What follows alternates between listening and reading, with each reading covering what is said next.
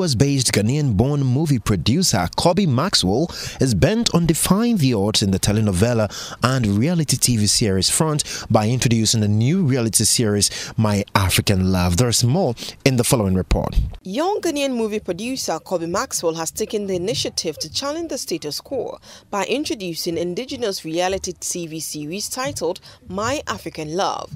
The series, which is set to premiere later this year, stars popular Ghanaian actress and entertainer Ifya Odo.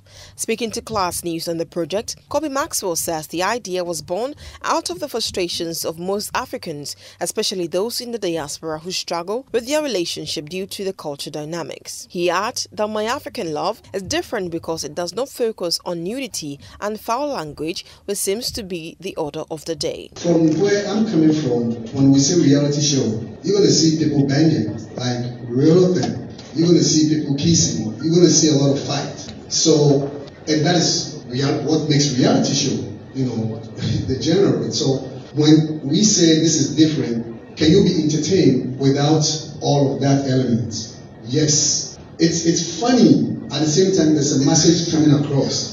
You know what I mean? And reaction, emotion, and stuff like that. So to me, I learned from this project that we can do reality show without all those elements, sex, kissing, fighting, all those other things that classify reality show to be done and still have a good reality show and entertaining. Actress Ifya Odo also had this to say. There were 13 guys in the house. Yes, there were 13 different guys, different personalities, different size, different heights, different everything. Honestly, it was fun.